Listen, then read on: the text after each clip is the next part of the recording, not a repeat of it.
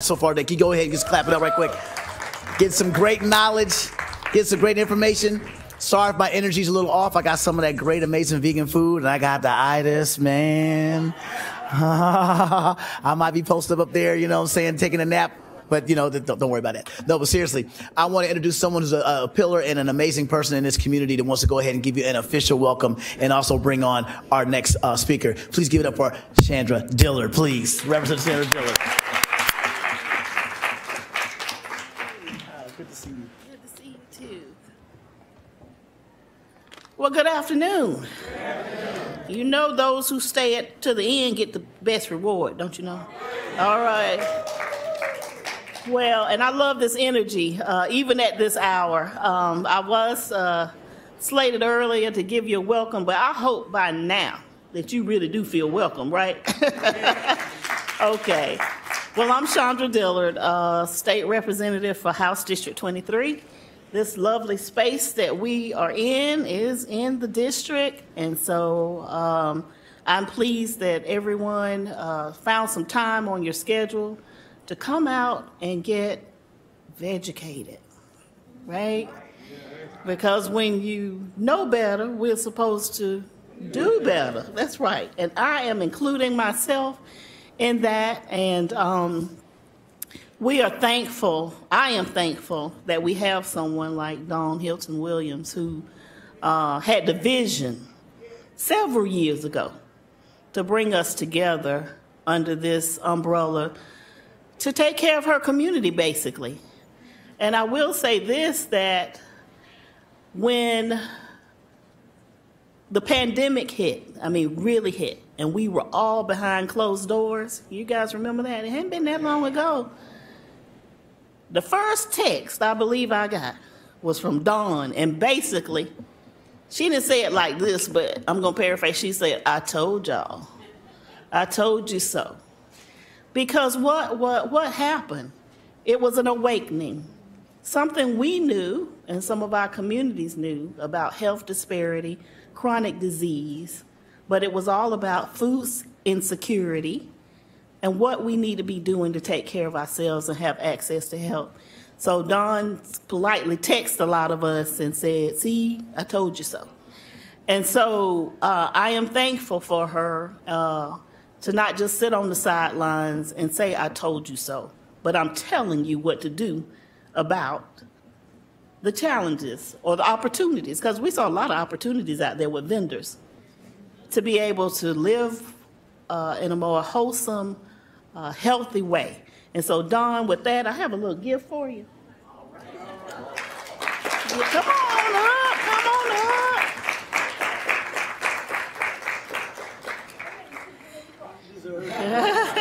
It's just a little something to say how much I certainly appreciate you. And she left us here in Greenville, but she's not too far away, 2 hours up. But when you're cooking that good food with flavor, just think about your home in South Carolina. I will. I won't forget. And your friends here. I love it. Thank you so much. All right. now she's got to pull herself together. All right. So now it's my distinct pleasure to introduce our next speaker, which is Dr. Baxter Montgomery. He is a board-certified cardiologist and cardiac electrophysiologist. And Dr. Baxter Montgomery has spent many years with medical practice in nutritional health and is a clinical assistant professor of medicine in the Division of Cardiology at the University of Texas in Houston, a fellow of the American College of Cardiology, and the founder and president of the Montgomery Heart and Wellness Health Center, formerly Houston Cardiac Association.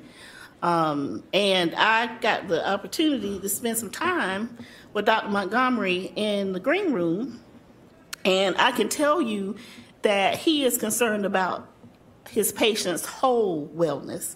And so in his center, that is, in his team, the center that he started in 1997 with the mission to reverse and prevent life-threatening illnesses in a holistic fashion. And so the center is located in Houston, Texas.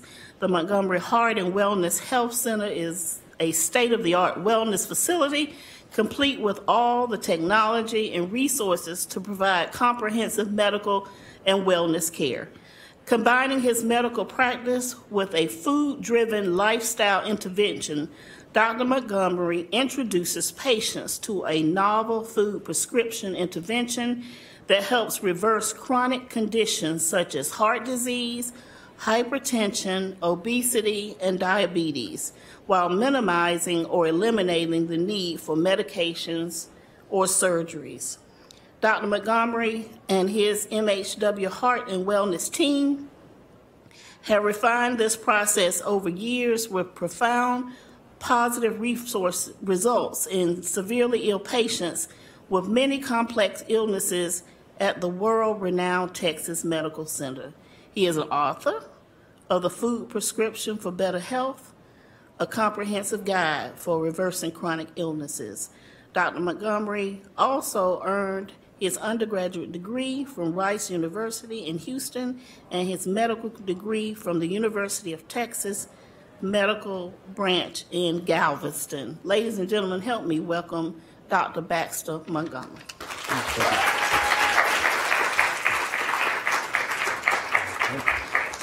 Thank you very much. Good afternoon, and thank you very much for that wonderful introduction. And I'm going to jump right into my presentation. But actually, before I jump into the presentation, I'm going to reminisce a little bit. I think this is the 20th anniversary of my mother dying, actually be October of this year. And that's not an anniversary you typically celebrate. But this topic that I'm going to share with you, the topic nutrition, acute medical intervention, could probably be titled What My Mother Taught Me on Her Deathbed. It's 20 years my mother died, and I'm going to go through the details. I go through it in my book. But the long story short, when I was a kid, she'd say, I'm going to be your mother until the day I die. It was on her deathbed that she taught me the most important lesson I'll ever learn in medicine. And I'm going to share with you some of the insights that I gained from her on her deathbed while caring for her. So we're going to look at use of nutrition as an acute intervention. Now, we normally think of food, eating healthy, lifestyles in general, as something we do today in hopes that something will happen beneficial later, prevent something long term. Eat some broccoli today, and in 20 years, something good might happen. But what about the patient who's acutely ill? What about the patient who drops dead and sudden death, gets resuscitated, gets in the hospital? What about the patient who's in the throes of a heart attack? The patient's a congestive heart failure in the ICU, perhaps even on life support. Can nutrition help that patient? Can that nutrition make a difference at that point and that time? Well, we're going to find out. So I'm going to do a couple of things here. I'm going to examine the definition of chronic illness, both acute and chronic and stable, and I'm going to talk about what underscores chronic disease. And I'm going to go through some technical sides. So in warning number one, we're going to get technical for a little bit. So the first part, we're going to talk about a little biochemistry and the like, and then we're going to, but there's a method, there's reason for that, because I want you to understand what disease starts at. We have labels like heart disease, diabetes, et cetera, but what are these diseases really? So we're going to talk about that. And then we're going to go into some case scenarios. We got 3 patients I'm going to talk about. That's warning number 2. I'm going to get into some technical aspects of what we deal with patients in the hospital. But bear with me, I'm going to walk you through it because that's going to be a message, because I want each one of you to walk away with some practical information as to what you can do if a loved one of yours is in the hospital and what you can do to make a life or death decision for that loved one. So let's jump right into it. So what is a chronic disease? We all know what it is. Basically, it's a condition that is an adverse condition of the body, affects one or more organs, that's expected to last more than a year. And, you know, we know them as heart disease, cancer, and diabetes, etc. But these are just titles. what is heart disease? What is diabetes? We have official definitions in medicine. Diabetes, hemoglobin A1C greater than 6.7 or whatever the case is, but why not 6.2? I mean, so the definitions, or titles rather, are arbitrary in nature. But these diseases have an underlying process, and that's what's important. When I manage patients, I teach my mid-levels, how do you manage diseases? You don't manage based on a label. You manage based on understanding what's the underlying process, because everybody with heart failure coming into the hospital does not necessarily have the same aspect of the underlying process, and we may have to manage it a little bit differently. So we want to understand mechanisms. So when somebody comes in, I look at the labels because I can communicate with the patient, other doctors, as to what's going on. But I'm thinking about the mechanisms as to what's going on with that patient, so I can adjust medication accordingly, put them on nutrition accordingly, et cetera. So what are some mechanisms we need to think about? You hear a lot about inflammation, and that's important because inflammation is one of the key mechanisms that underscores all of these chronic illnesses. We know about arthritis and the like, because if anybody's ever banged up the knee or fallen or scraped, you have swelling and pain, so we know something about inflammation acutely. But inflammation it goes on inside of our bodies on a regular basis. It underscores cancer, neurological diseases, pulmonary diseases, bone, joint diseases. Virtually every chronic disease has a component of inflammation. So that's an important aspect of chronic illnesses. But how about oxidative stress? What is oxidative stress? Well, like inflammation is a biochemical fire, oxidative stress is like a toxic chemical buildup. So you have toxic chemical buildup that can cause a cell to go from normal to a degenerated cell. Pretty much like if you take an apple, you bite into it, you see it turn brown, that's oxidation. And we know from a chemical standpoint, you have molecules called free radicals that need an electron, and they get an electron donation, and they become stable. So antioxidants are what are called electron donors. So we eat toxic foods like dead animal flesh and preservative foods and chemicalized foods and things with other toxic chemicals. We build our body up with toxic free radicals. These free radicals, they float around, and if they're not stabilized by antioxidants, they float around and cause damage to the heart, damage to the kidney, damage to our blood vessels. And so if they go unchecked, then they cause damage. So if we consume antioxidants, they stabilize these free radicals. So then you see, number one, the mechanism by which, broccoli and kale can help you out. It has a stabilizing effect of these toxic things that build up in our system. And it's not only the bad foods we eat. We build up free radicals with exercise and emotional stress, the lack of sleep, and the like. So this oxidative stress is another important component. There's a third one that I could talk about that I don't mention, I'll just mention briefly, is an abnormal microbiome. Our body has more bacteria and other organisms than we have native cells. And our microbiome, a healthy microbiome, is an important component to a healthy body. An abnormal microbiome contributes to oxidative stress and contributes to inflammation. So the technical aspect of this is that we need normal biochemistry so that our body does not succumb to chronic illness. Now, here's warning number one. You're going to get a little bit more technical. Now, how does inflammation affect the heart? So somebody has a heart attack, has heart failure. How does it affect the heart? So we're going to talk about inflammation as it affects the heart muscle itself. Inflammation contributes to pathogenesis and progression of heart failure through several mechanisms. There are pro-inflammatory cytokines. Now, you may not have heard of cytokines, or maybe you've heard of cytokine storms. Everybody's been listening to all the news on COVID. The patient went into cytokine storm, et cetera, et cetera. Well, that's nothing unique to COVID.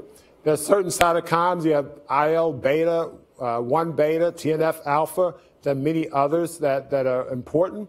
But the names aren't so important. It's just that these cytokines are molecules that are sent out by special cells when there's some damage. When there's damage or repair going on inside the body, they send these chemical signals out for other inflammatory cells to come. So it's almost like a fire. So we get a little fire here, and a fire alarm goes out, and the fire gets bigger. You fire 2 fire trucks, 3 fire trucks, et cetera. And if it's an exaggerated call for fire trucks, you get about 20 fire trucks, and they come and tear the whole building down, try to put out one fire. But it may be an exaggerated response. And so these inflammatory conditions are like an exaggerated response to minimal injury. So what happens is that we go into what's called a cytokine storm of the cardiovascular system when somebody goes into decompensated heart failure. How about the blood vessels? The endothelium is the lining, like the carpet on this floor, is the lining inside the blood vessels. So they could become inflamed. These endothelial cells are really important. They produce a molecule called nitric oxide. And nitric oxide is important for the health of the blood vessels in general. But if the nitric oxide is not produced in normal situations, well, it's not produced normally in situations of inflammation, several things happen. Number one, you get what's called stiffening of the heart. The cytoskeleton component of the heart muscle gets becomes dysfunctional, and you get stiffening of the heart. You also get thickening and stiffening of the heart due to hypertrophy or thickening of the muscle cells. The next thing that happens with endothelial dysfunction, you have other types of molecules like VCAM and E-selectin, and they result in collagen deposition, fibrosis, which is scarring. They cause the small blood vessels to dilate and stiffen and cause myofibroblasts to promote more scarring and cause thickening and poor capillary function. In summary, scarring, poor blood flow to the heart muscle, you get a heart muscle that's stiff and it's not able to relax and not able to circulate blood adequately in this setting of inflammation of the blood vessels. And it can also lead to heart attacks. The immune system plays a role in this. So you have an overactive immune system, leads to other inflammatory components. These signaling molecules, TLR4, there are other signaling molecules that say that, oh, these cells are in danger, these cells are sick, and it causes more inflammation, more scarring, and more destruction at the cellular level in the heart blood vessels and also the heart muscle itself. Now, what about oxidative stress? Well, there are four components of oxidative stress I'd like to talk about. First and foremost, again, oxidative stress, these abnormal toxic molecules, they can contribute to electrical abnormalities in the heart. Well, I'm an electrophysiologist. Why do I care about electrical abnormalities? Well, people die suddenly. Sudden cardiac arrest is the number one cause of death. And so if you have electrical abnormalities of the heart, you can have ventricular arrhythmias. The number one cause of stroke is atrial fibrillation. So if you have abnormal increased toxic molecules, that cause an increased influx of calcium inside the cells. And so this increased influx of calcium results in abnormal sarcoplasmic reticulum function, and it leads to things like atrial fibrillation in some cases and ventricular arrhythmias. Now, I want you to put a pin in that because we frequently give patients medications, antiarrhythmic drugs, for atrial fibrillation. If anybody knows a relative with atrial fibrillation, they're probably on a beta blocker, an antiarrhythmic drug, plus they're on a blood thinner. Why? We're trying to prevent stroke. Also, if somebody have an arrhythmia problem, you may have a defibrillator in, especially if you have heart failure. So these are things that we're treating with medication and devices. The next issue is increase in calcium inside the cells causing what we call contractile dysfunction. In other words, weakening and stiffening of the heart. So you have, again, two biochemical processes leading to increased intracellular calcium, leading to abnormal arrhythmias, leading to a weak or stiff heart. The next thing we have, mitochondria. Mitochondria are the energy currency they create the energy currency for the cell. So if you have abnormal mitochondrial activity or ischemia to the mitochondria, you have energy metabolism dysfunction. So the heart cells are weak, and if the heart cells are weak, then the heart itself is weak, leading to things like congestive heart failure. And then you have an increase in reactive oxygen species, which causes more scarring, i.e. fibrosis. So in summary, number one, electrical abnormalities of the heart. Number two, contractile dysfunction, weakening and stiffening of the heart. Number three, mitochondrial dysfunction or further weakening at the cellular level. And four, fibrosis. I want you to keep these mechanisms, put a pin in them, because when I start talking about the clinical patients, like I say, we want to treat patients, what? With mechanisms. So as I go through the management of these patients, we understand the mechanism that's happening that's causing these problems for these patients.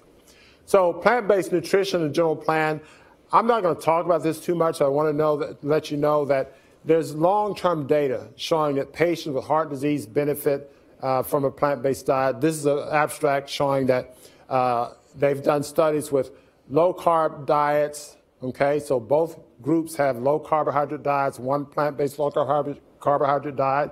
The other group, low carbohydrate diet that's animal-based. And the animal-based low-carb diet did worse.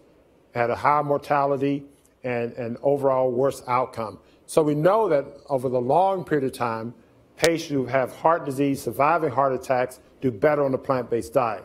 But the question that we're trying to address today, what about the acutely ill? And so we're going to look at this with our first case series. So case one, it's probably the more complex of the case I'm going to go through. This is a patient, a 60-year-old man, who we've been treating. He had a condition of congestive heart failure. We call it non-ischemic, meaning that wasn't likely due to a heart attack or blocked coronary arteries. He had a history of blood clots, pulmonary emboli, a history of venous thrombosis in the leg. And we had suspected that he had amyloidosis at the time of this evaluation, but we had not confirmed it at the time. In fact, he does have amyloidosis, but that's not so critical to what I'm going to present at this time. So he came to us after seeing us for a while. We've had him on a plant-based diet. My PA was seeing him. But he started having several months of intermittent claudication, and that's pain that got worse with exercise in the left leg, worse so in the right. And over the past week prior to seeing us in the office this day, it became extremely worse, and so we decided to evaluate him. And we did an echocardiogram. We also did Doppler studies on his leg. Now here I'm going to play with some of the technology and see if I'm successful. Now before I start the camera, this is a heart. This is the left ventricle. It's the main pumping chamber. The right ventricle there. The aortic, this is a 5-chamber view. The aortic root here and the aortic valve sits right about here. The mitral valve sits about here. Left atrium. And the right atrium is kind of up here, hidden here. So I'm going to get this moving now. Watch and see. I want you to focus on this part here and see how much squeeze you see in this heart. It's going to go. It's not going to let me pause it, but that's okay. Notice that left ventricle, it was barely moving. It was thick, but it was kind of barely moving. And so this is congestive heart failure, systolic heart failure. The heart is very thick and is also very stiff.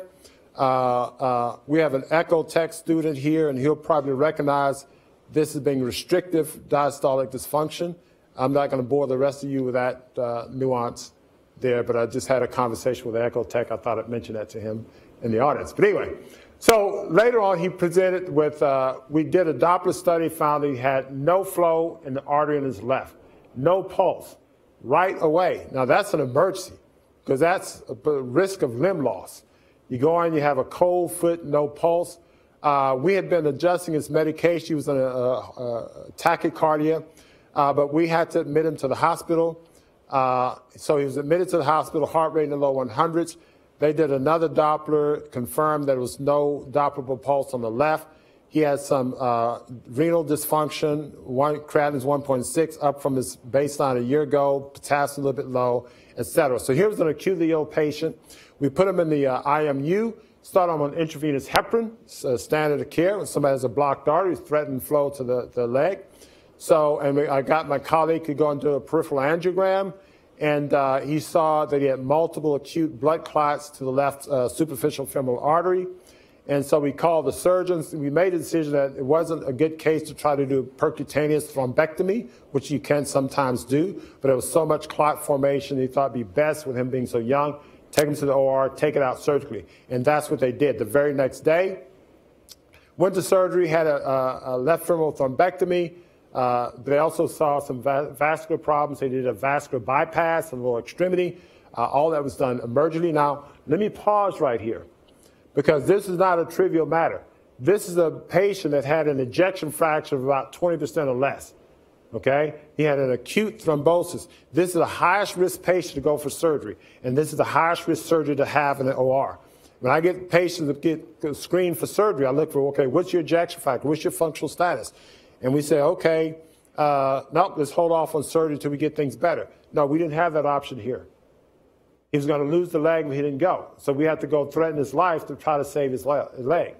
So anyway, so he went to surgery, got through it, lost quite a bit of blood, got a unit of blood prescribed. His creatinine was a little bit borderline, so it's getting a little bit worse. We got a nephrology consult. He got the pulse back, but then lost it a little bit. And I'm going to kind of walk you through this, because I know it's a busy bullet point. But the point is that right after surgery, things are a little bit helter-skelter. So he gained flow back after he had the bypass, but then he lost flow temporarily. They had to do a CT angiogram. Now, those of you in the medical field know that we give contrast for a CT angiogram. And you give contrast, somebody with weak kidneys is not a good thing. This guy had weak kidneys. But we have to do this emergency because, hey, he lost his pulse, want to see what's going on, and may have to take him back. So we did something to threaten yet another organ. Okay, so you have to do a CT angiogram. So, but that showed the flow to be okay. The Doppler pulse came back. He was having pain in the leg. We controlled that with medications. He had to get, he got 1 unit of packed red blood cells. His hemoglobin had dropped, which again threatened circulation. So again, the next day, in summary, the lactic acid was going up. Increased acid buildup is a sign that you're not circulating peripherally, okay? If you're not getting circulation to your muscles, you build up lactic acid. So this is the thing that was showing up in him. So as we went through this problem, this was starting to become a mess. He had to get more blood. Heart was getting worse. He was in this fast heart rate arrhythmia. And so what do? We started him on norepinephrine. Many of you in the medical field know that this is a medication to increase blood pressure. This is a medication you give somebody whose heart's failing, who's in cardiogenic shock. And this patient was in cardiogenic shock. So one morning, Saturday morning, I went. His leg was swollen. He all of a sudden lost his pulse in that foot again and also lost nervous sensation. Tight leg, loss of nervous sensation, loss of pulse, that's compartment syndrome. That's another medical emergency. Guess what? Go back to the OR. And to go back to the OR and had to have it opened up, release the bleeding, release the tension, otherwise you'd lose the leg. In fact, the surgeon was saying, hey, you might lose your leg. The patient was upset about this. I know you're not going to lose your leg. We got on top of this. So what did I do? My colleagues wanted to get the advanced heart failure team in. I said, no, you don't need advanced heart failure. I called my colleague, my electrophysiologist colleague, because the patient was in this abnormal heart rhythm, electral flutter. Remember, we talked about earlier what causes electro abnormalities. This is a quiz. Inflow of calcium in the cells, oxidative stress. I heard somebody say that. Okay? Inflammation, oxidative stress, causing arrhythmias. He was in this persistent arrhythmia. Why? He was having a lot of oxidative stress. It was systemic. And he had to go to surgery, caused more oxidative stress. And so he had poor circulation, caused more inflammation, ischemia, and oxidative stress. So this arrhythmia was causing the heart failure to work harder and decrease the circulation. So I had to do one thing. He said, colleague, get rid of this atrial flutter. So the next day we took him to the atrial flutter. This is after he had the hematoma relief and relief for the compartment syndrome. So he went to the cath lab and had the ablation for his atrial flutter. Make note of this date, 11/26. Now, I had started him on his detox the day before, but the nephrologist was fighting me on it. I brought him raw coconut water. We got him green juices in there, all raw vegetables, all green raw smoothies. I said, you need to detox. We need to detox now.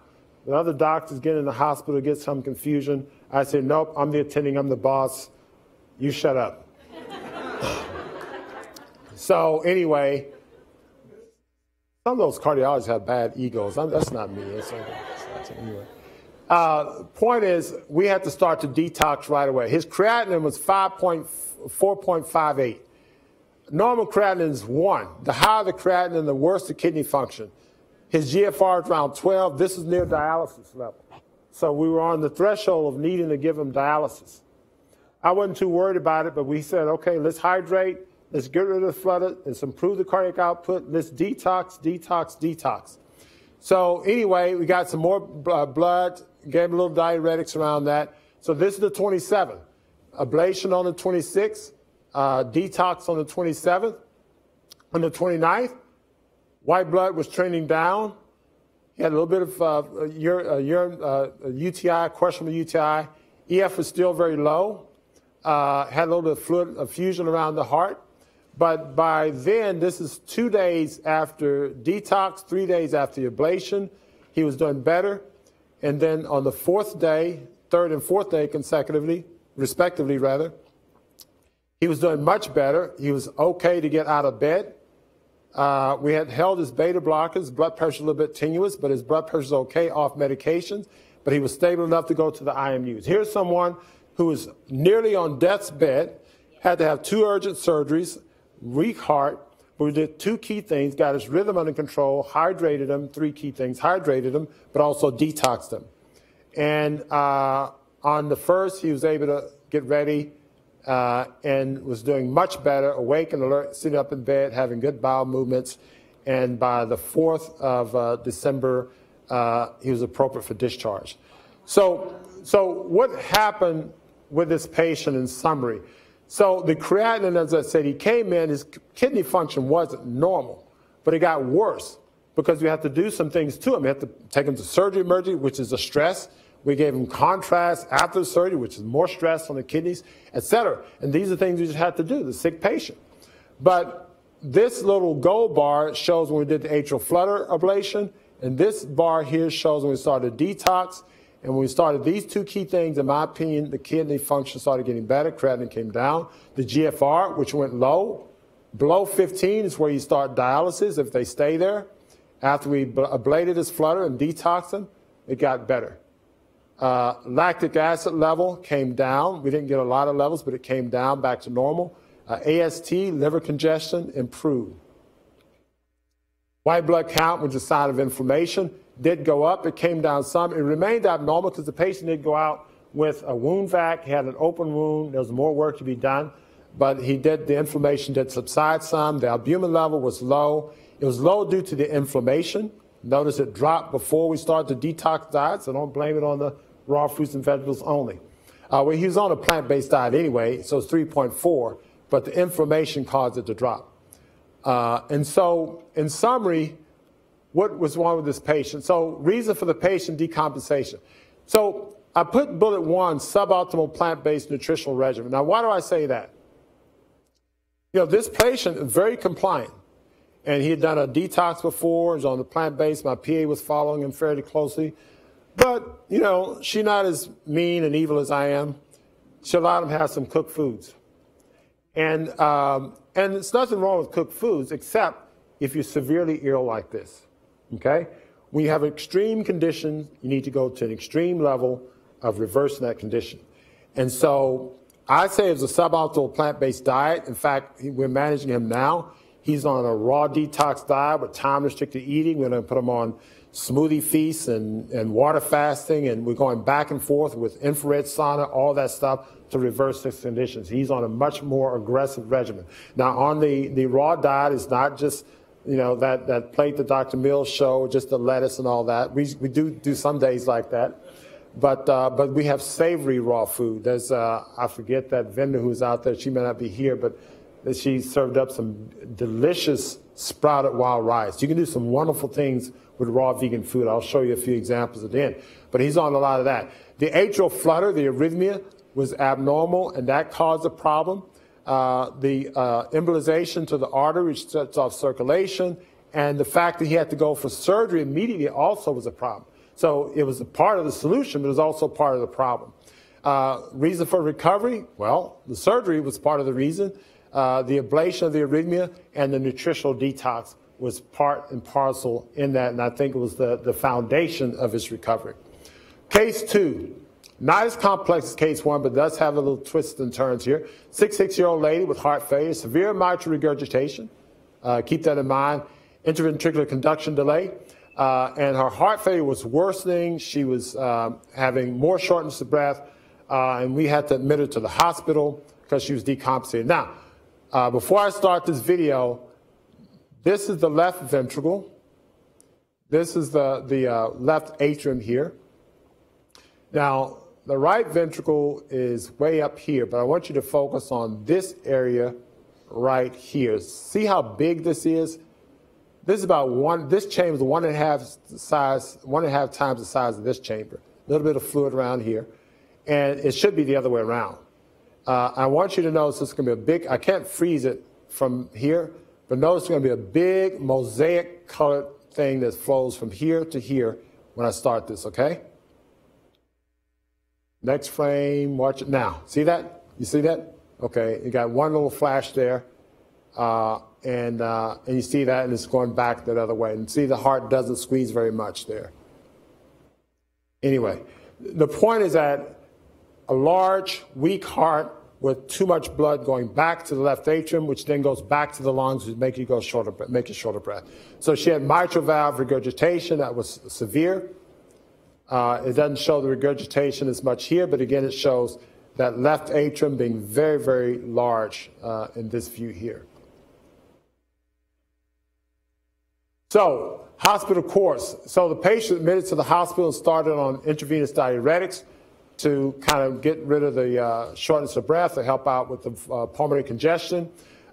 She had episodes of worsening of dysrhythmia. Now, this patient had lupus. It was in the first slide. I didn't emphasize that. That's important because that's an inflammatory condition.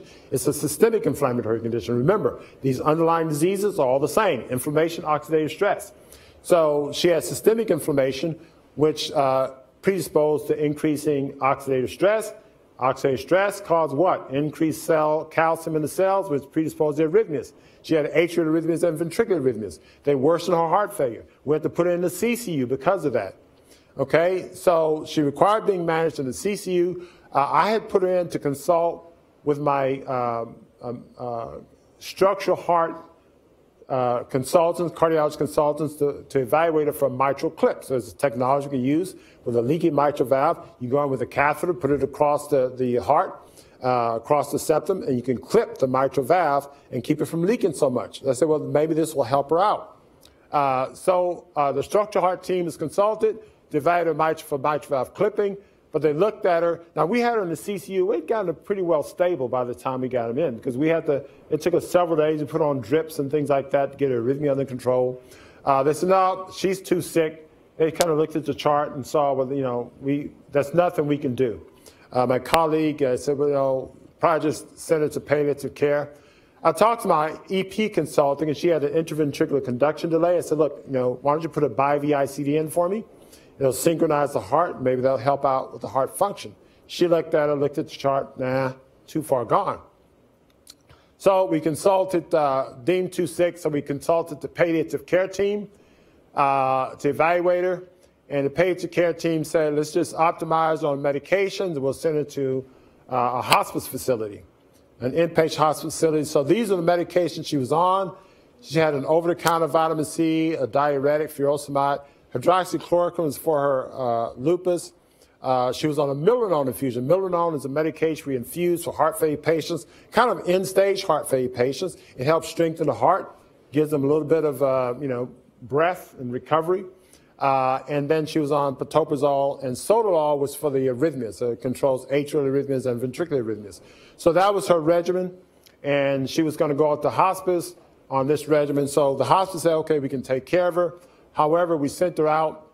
The problem was the hospice, I don't know, there was a miscommunication somehow, but they said, we don't do milrinone drips. So when she got out, she was out for about 24 hours, maybe a little bit more, didn't get her milrinone. So she had to come back to the hospital, a little bit decompensated because she had missed her milrinone. So she came back in the hospital. And so we found out that there are no hospice facilities that control milrinone. So we called the palliative team, and so they said, well, too bad, so sad.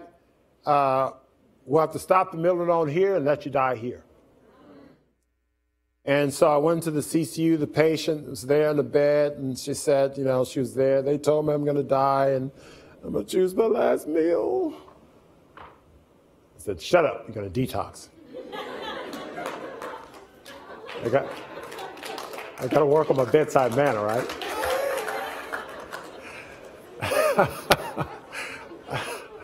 No, that's true. That's what it's nonsense. Stop crying.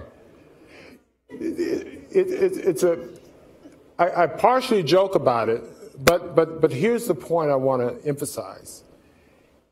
Your emotional status is really, really important, because I want to emphasize this to all of you, whether you're in the bed or loved ones in the bed. I've seen this approach work at every level with the exception of one. We went out to the graveyard and sprinkled raw juice, and nobody's gotten up. That's the only time it's been too late. To the point of life support, etc. I had a patient, I'm not presenting that case here, but I had a patient on life support, ventilator, all, heart failing, lungs failing, etc. We put green stuff through a PEG tube. We detoxed her. She walked out of the hospital. It's not 100%, but the body has the ability to heal itself. But we have to get the mind right. And so when the patient's crying in the bed about my last meal, I don't want to hear that. I want you to focus on what you need to do, and you're not going to die. You're going to fight. We're going to get through this. And so, yeah, I am very stern, and I'm very to the point with them at the bedside, because that's what they need. They don't need me crying on the shoulders with them. Okay? They need a swift kick in the rear end, and let's get to work. And that's what we did. So anyway, talk to hospital manager, give me 7 days. You know, Danny said suffer me 10 days, and we just did, they only gave us 7, but that's okay. And the patient underwent successful detoxification and weaning of the IV milrinone in about 7 days. What we did is we put on a smoothie feast. Most of the days she only had raw smoothies. We put super greens in it. We put blue-green algae in it. And there was some fruit in it, but kale, spinach, smoothies, all that. And she just drank smoothies all day. And we just progressively weaned the medications. Now, weaning the medications is extremely important. I told you this is the 20-year anniversary of my mother dying. It was due to over-medications. Congestive hepatopathy is what heart failure patients with. So they have a liver failure related to heart failure congestion. But the medication we consume, many of them have to be metabolized through the liver. And so when you're on the detox, it's very, very important not only to wean the dead animal flesh and all the toxic foods, we got to wean the toxic medications. And that's what we did. So we were very aggressive in doing that. And so, so she was discharged home only on another diuretic called Bumex or bumetanide, half a dose only as needed. And she only needed maybe very, very rarely. So her hospitalization was as follows. A little bit more complex in the labs.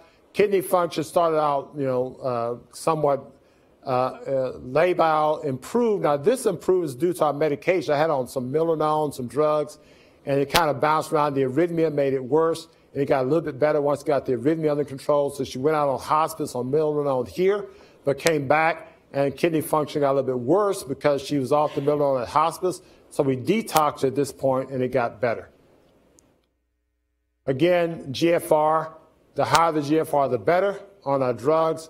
It got worse with the arrhythmia, got better after we got the arrhythmia under control on milrinone.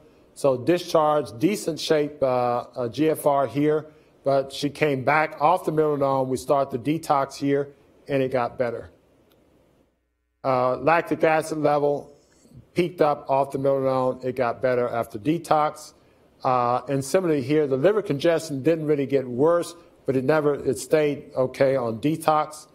And same thing here with the ALT, less liver congestion. One little curious thing here on detox, white cell went up. That's a sign of increased inflammation. You can sometimes see a flare-up when you detox. That's kind of, people get these detox reactions the first few days, a week after, because your body's cleaning out things. So you can have an inflammatory flare early after detox, but then that subsides after. So the key thing is that when we initially discharged her, she was on about 6 medications. This is an over-the-counter vitamin C. I use vitamin C, but we use a high-quality vitamin C, but I didn't want her on the over-the-counter vitamin C, and that's why we stopped it.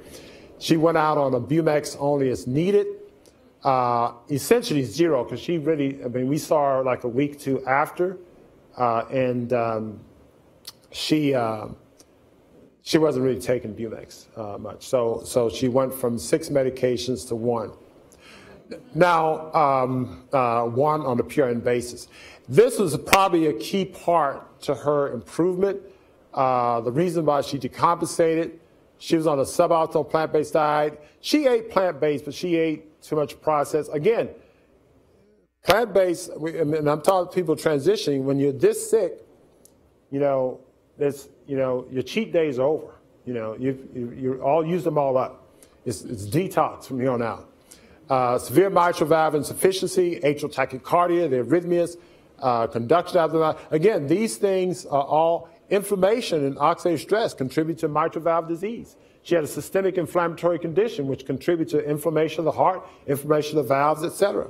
She had atrial arrhythmias. Again, when we talk about calcium influx in the cells and the myocytes causing electrical abnormalities, conduction abnormalities, systemic inflammatory flare of the lupus, which kind of put more fire on the flame. And so the reasons for recovery was the detox and the medication. The detox is like putting the fire out. It's like when we put those smoothies in our gut, it fed the gut, it detoxed the body. It's like we literally put a hose inside her biochemical system and just put that fire out. And it didn't take, years. It took 7 days. We didn't have years. Okay? The palliative team and the manager said, get her out or let her die. You got 7 days. Okay? So you got to work fast. You got to detox hard and do it immediately. Case 3. This is a 76-year-old man, history of diabetes, stroke, lower extremity DVT, blood clots. These are all the same disease. He's got different manifestations, same problems. Okay? Bad fooditis. You can sum it up that way. He was seen, we did a chemical stress test a couple of years ago, and it showed some abnormalities, but he presented to an outside hospital with chest pain and some EKG abnormalities. He was found to have some changes in fearly. Another cardiologist saw him because of these EKG changes and appropriately gave him IV heparin and appropriately took him to the cath lab. So in the cath lab, he saw diffuse multivessel coronary artery disease, and 3 major vessels had major stenosis. He felt this patient is not a candidate for angioplasty. He needs to go right to surgery. He called the surgeon. This is in the middle of the night. Called the surgeon at another hospital who's ready to take him. And I know, both of the cardiologist and surgeon. I worked with both of them over the years. But the patient family called me, got through my answering service, said, look, we want to go to your hospital.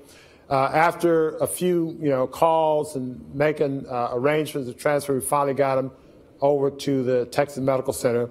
So I saw him with my surgical colleague, and we decided that initially he was referred for emergency surgery, but Cabbage, we felt that he would benefit from just IV heparin and observation. Okay? We got our interventional colleague to see him. He said, well, he voted against PCI, same as the previous cardiologist. But the patient had his own plans. Said, look, I'm out of here. And it's kind of hard to blame him, right? You go to one place, oh, you need surgery. Hold on, surgery. Come to the other, oh, you don't need surgery. So y'all make up your mind. I'll tell you what, I'm going to go home while y'all figure out what you want to do. Wasn't quite the right decision, but, he was competent. And so we sent him out. But unfortunately, he wasn't ready to go. Came back in worse condition. He was a little bit dehydrated, more chest pain, short of breath. And so the surgeon definitely didn't want to touch him then, nor did the interventional cardiologist. So here's a guy in the throes of a heart attack. In the throes of a heart attack. Too sick for surgery, too sick for PCI. What are we going to do? Detox. Yeah, I guess that's the only thing left, right? Otherwise, he'd be called to the palliative team. You know what they're going to say. Here's your last meal. So it's cardiac troponins. These are the molecules we measure for a heart attack. These typically go up and come down as we see here. And so he had a typical recovery. I put the detox bars on 2 days. He started toward the end of this day and this day, full day. But as he went through detox, the BNP is a B-natriuretic peptide, is a molecule that measures myocardial stress. Now, someone with a weak heart normally has a high BNP. So if you have somebody with a weak heart, their BNP should be high, which is abnormal for somebody with a normal heart, but it's normal for somebody with an abnormal heart, because that means that they're working at a higher volume pressure. And so, but if their BNP is lower, that means they're likely volume depleted or dehydrated. So he came in back in the hospital, BNP was 304, which is still high, but probably wasn't high enough for him. And he started eating all the raw stuff, it went up. And so even though you may think that's worsening, it's actually him better because it means he was more hydrated. I should have put that slide this hour of the day, but nevertheless. Kidney function bounced around a little bit, got a little bit worse when he came back in. And it stayed worse, but it's still, 0.9, didn't get too bad. He didn't have to go through any more coronary angiograms. And this is someone who had abnormal kidney function to start with, who did have a coronary angiogram, so his kidney was a little bit threatened by the contrast. GFR, again, improved a little bit before he went out. Lactic acid level went down significantly. This is probably the most important barometer, because when he came back in the hospital, his heart was weaker, he was dehydrated, wasn't perfusing very well. But once he got on the raw fruits and vegetables, one thing about the raw fruits and vegetables, we talk about all the minerals and nutrients, but one thing they have is water. Water is really important, and plant-derived water is probably more hydrating than the water we get from water bottles. So the fact he's eating all raw fruits and vegetables gave him plant-derived water. Inflammation went down and still remained a little bit elevated in my opinion, but still it improved significantly throughout the hospital course.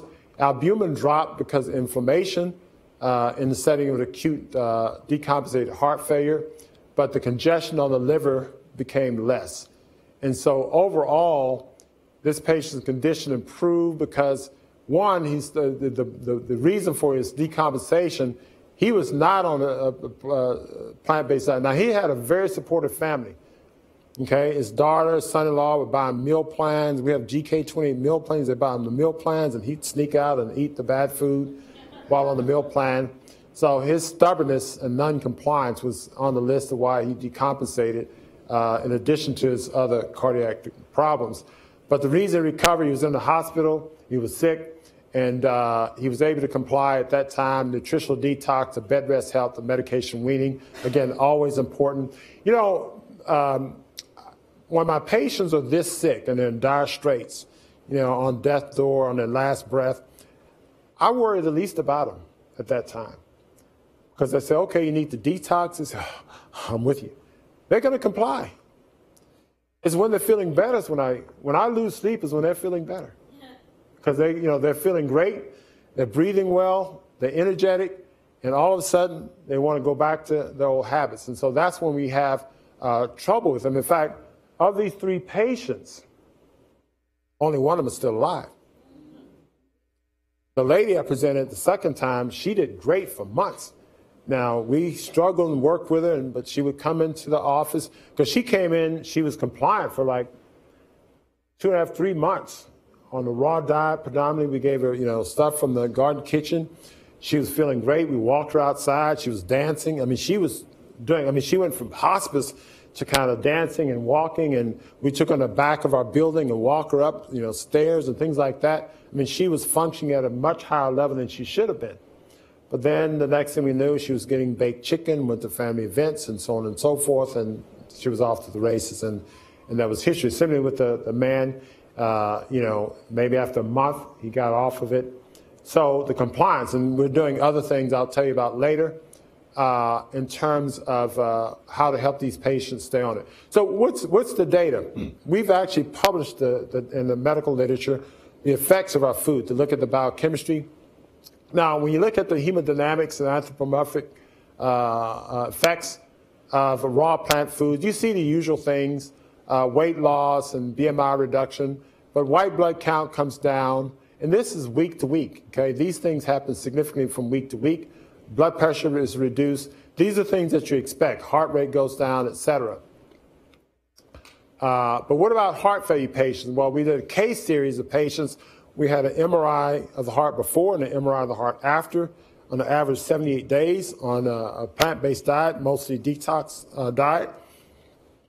We saw the stroke volume go up. That's the amount of volume of blood that the heart contracts with each beat. The cardiac output, which is the total body circulation, ejection fraction went up. The LV mass went down. Okay, ejection fraction is percentage of blood that gets squeezed with each beat. And they went from an ejection fraction on average of 22% to about 44%. This, they need a defibrillator. At this point, they don't need a defibrillator. So that's a pretty significant increase.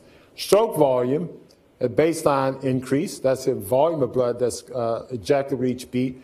And cardiac output increase, which is the total body circulation from baseline to final. So that's just the influence of food alone. We looked at inflammatory markers, okay, Inflammation went down by 30%. This is just in 4 weeks. This is food alone. Inflammatory cytokines, we talked about that before, was reduced significantly, about 23%. The TNF-alpha, we didn't see a significant change in 4 weeks. It probably takes longer. Plaque-2 is a vascular inflammatory marker, goes down by 16%. White blood count goes down by 22%, and other inflammatory white cells go down. So basically, inflammation, the fire is being put out. Now, these were not acutely ill patients. Okay, these were stable patients in the outpatient setting, but we show how much we're reducing oxidative stress, reducing inflammation in these patients. Total cholesterol and these biomarkers go down significantly. An interesting thing here, the insulin resistance, Dr. Mills did an excellent talk, an excellent dissertation, I should say, on diabetes earlier today. And he said something quite interesting. He said the hemoglobin A1C, these patients, these were not diabetics, by the way. The recruitment criteria for these patients in this study were patients with BMI, high cholesterol, and high blood pressure. That's the 3 criteria that they had to meet. So they didn't have to be diabetics. But on average, they were pre-diabetics. Average hemoglobin A1C is 5.9.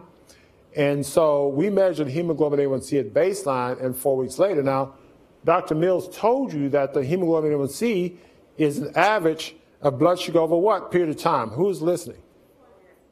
Huh? 3 to 4 months. So listen, right? Now, why would we measure hemoglobin A1C in 1 month for something that measures something over 3? Why would I expect to see a change in 1 month? Well, in fact, we did see a change, about 3.4%. And the other thing that influences hemoglobin A1C is fluctuating blood sugars. Okay? There was another graph that Dr. Mills showed you in his dissertation that showed the difference in blood sugars after patients ate on a what? High-fat diet versus low-fat diet, carbohydrates, low dead animal flesh, high dead animal flesh, low dead animal flesh.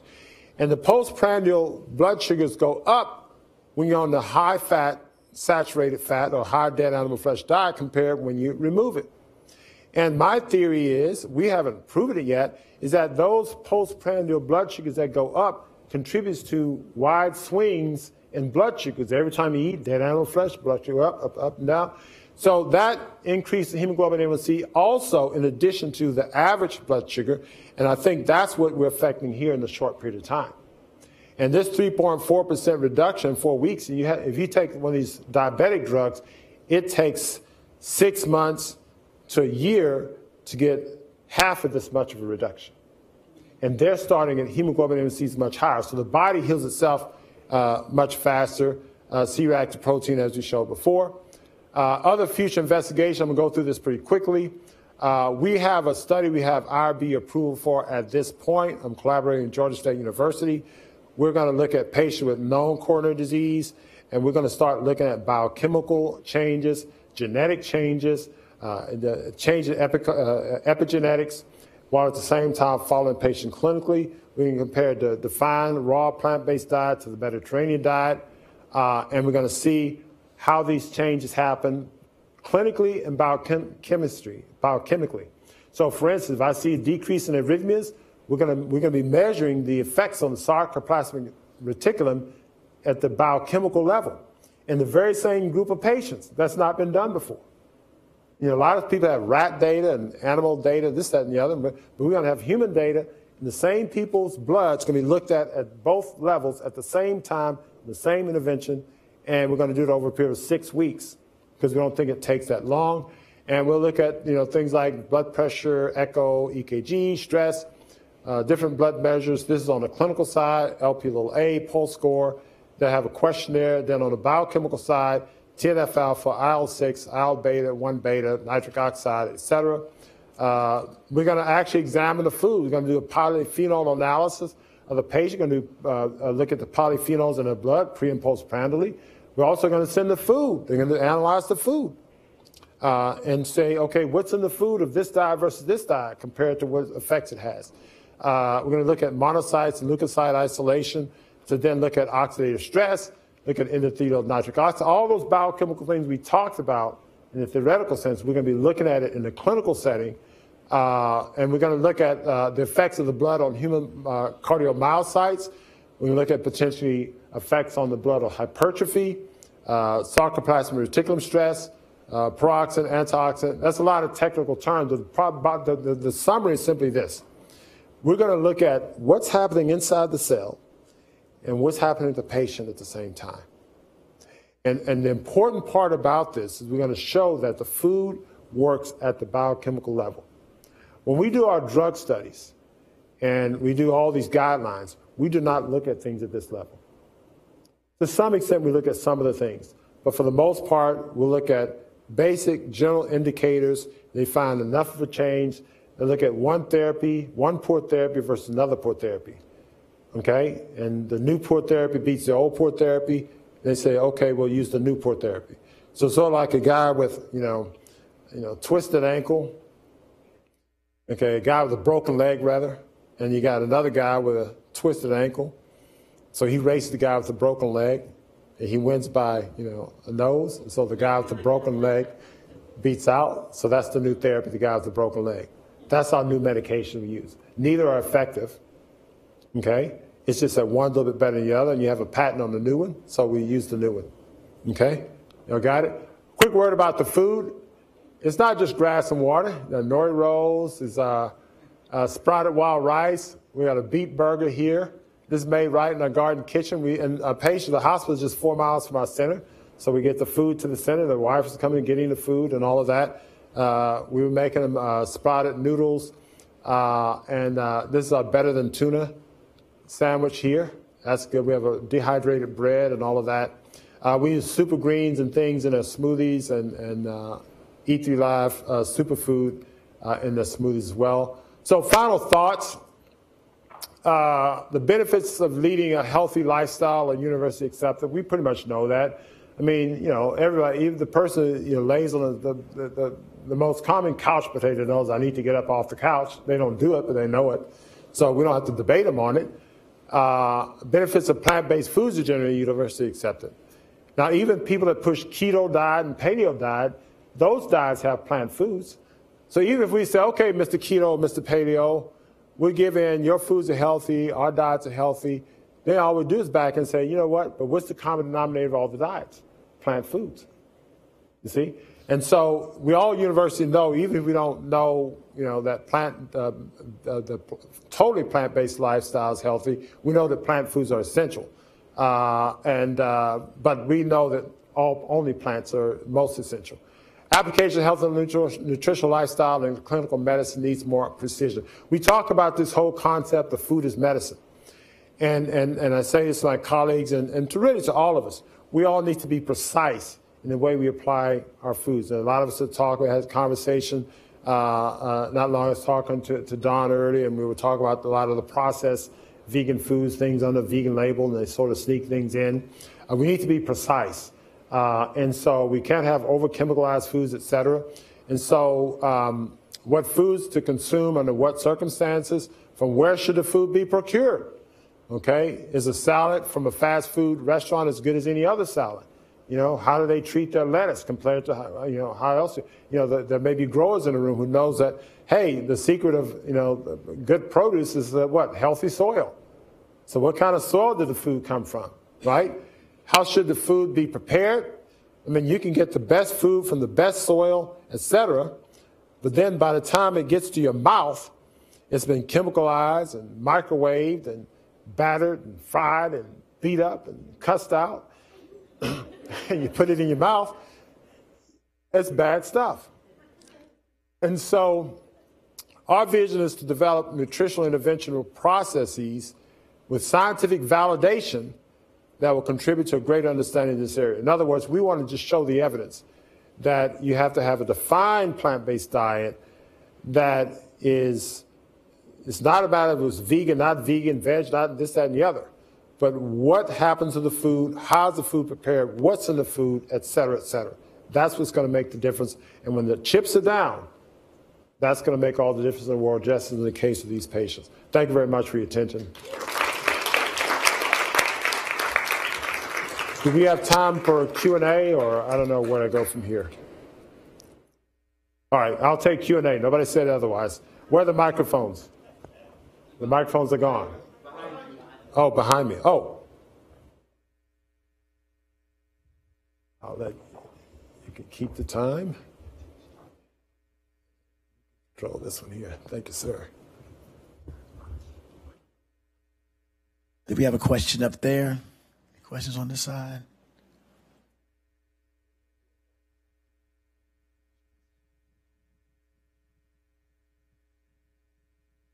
Dr. Montgomery, thank you for this wonderful presentation. I have a question. So how did the patients end up to, what happened for them to end up to where they ended up?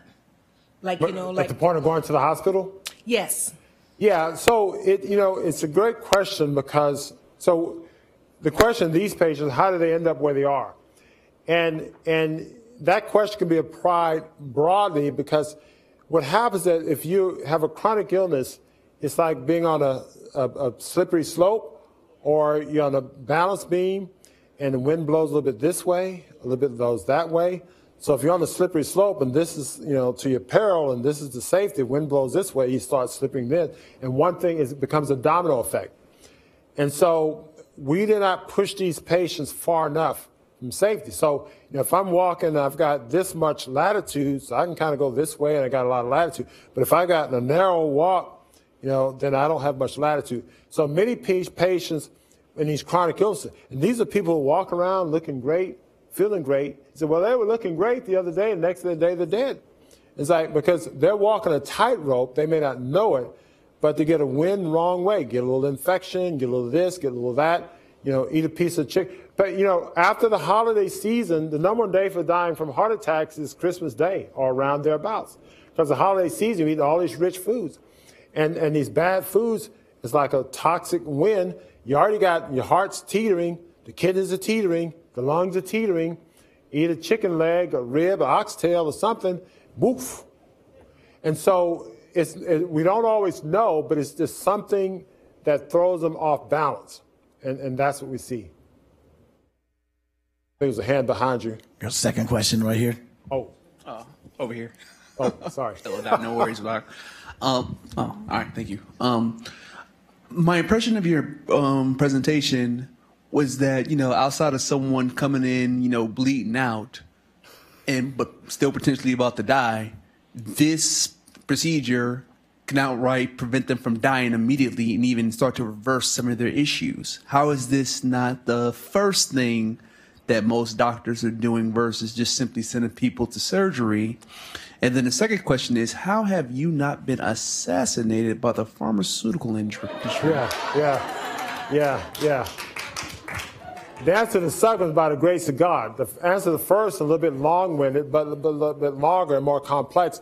But there's a simple answer to the first question. So the first question is, why don't doctors think of this first? Well, one thing we don't know about this, and this is something, I've been eating a vegan lifestyle for 18 years, involving when I got into it, did a juice feast, and I started doing this with my patients, and I saw these amazing changes, and I said, well, wow, this is amazing. We worked hard to create a practical implementation in our practice. The issue in medicine is that we're not educated. Doctors are not educated. We're not educated, and we're not trained. We're indoctrinated. And so that's a lower than, a trained person can sometimes think a little bit outside of their training. Indoctrinated, your program. And it's a sad thing because it's a part of my profession. My colleagues, we're all well-meaning, and everybody's doing their best to take care of their patients. But unfortunately, we're in a system where at one level we're forced to do these things. I was sharing with someone earlier that the pharmaceutical and device industry control our industry because they control the marketing, the money. You go like a conference like this, at a medical conference like this is a conference we're having here. Medical conference, you see the booths you have out there? The drug industry have a booth the size of this whole building. They pay one industry for $1 million for a weekend, for 4 days. And this is over $1 million here. Then they control all of our, research journals. Pull up a journal, American called JACC Journal, or American Circulation Journal, American Heart Association. Flip through there and see the advertisement. Drug company A, drug company B, they control that. Then when they want to get their drugs marketed in prominent journals, New England Journal, they pay them off. Okay? So it's all controlled, and not to mention the FDA's budget's controlled by Big Pharma and Big Device. And so when there's an indication for heart failure management, the indication is described by the Heart Association, Journal of Medical Cardiology, and similarly other specialties. They have, standard of care guidelines. So I have a guideline, you need to use drug A, B, and C. Well, drug A, B, and C came from Big Pharma. The studies they paid for, they sponsored, they manipulated. When they do the research, they control the data, they control the manipulation, the science, the writing, and they pay off some prominent physicians and universities to put their name on it. So that's why we only think of that, because we're indoctrinated, and to some extent you try to do something differently. So that's why I have to be very careful with my patient. When I'm detoxing, weaning them off medications, we see patients, you see me getting labs weekly and monthly. We see them in the office on a regular basis because we want to be very careful, monitor them very carefully, and we wean them only if they're very compliant. That's why we have a restaurant, provide the food, everything. So if you're very compliant, you get a patient who's compliant, and they do well, it goes well. The patient is non-compliant, you wean them off the medication, show up in the emergency room, Dr. Montgomery, stop my beta blocker. Well, what's he doing that for? Well, I didn't tell you to eat fried chicken either, but they don't look at that. But it's a great question. It's a problem we're dealing with. Yes. Dr. Montgomery, thank you so much for that wonderful talk. Mm-hmm. So with the patients that you were speaking about today, it was this balance of the American diet culminating in these situations where they were seriously ill. Mm-hmm. And at that point, you stepped in and through nutrition, through plant-based diet, through pretty much super nutrition, were able to get them back to a place of health. Mm-hmm. So you use the word detox a lot in that. And I feel like that's a word that we hear in a lot of different settings, like, commercials on TV. Here's a detox tea. Here's a detox gummy for you to eat. It has a lot of different marketing. So could you speak to the difference between some of those advertised things versus the nutrition that you did with those patients and what we should be doing going home today? Thank you very much for that question. In fact, it's an excellent question. And I did throw that term out a lot, and I should have explained it. Detox, in my opinion, the first step of detox is to not tox. Okay? So the whole thing is first do no harm. So the first step in detox is to not tox. The worst eater in the world, the junkiest junk food eater on the planet Earth, every now and then probably allows a piece of broccoli or kale to pass their lips. Okay? So getting healthy food in usually is not the problem. The problem is keeping the unhealthy food out in the absolute sense. And so the first step in detox is to not tox. And so when we say detox, we say, okay, now this, that, the other, no chicken, no fish, no beef, no turkey, no worms, no rats, no roaches, no process this, cook that, microwave the other, blah, blah, blah, blah, blah. And then I add not a bite, not a drop, not a crumb. Okay? Very important 3 words. Now, I learned that the hard way because when I started detoxing patients, they would do well. I remember one patient in particular, he was doing well with bad heart disease, and one day I got a call. He was rushed to the hospital, was intubated in the CCU. And he was in critical illness. We got him turned around, et cetera, and he was doing well. I didn't know what happened, and I was talking to him, and sometimes I feel bad asking about the diet, especially was, just recovering from, but I had to ask. I said, well, how's the diet? Kind of asked sheepishly, right? And he says, he put his head down, said had a few spoons of soup, oyster soup.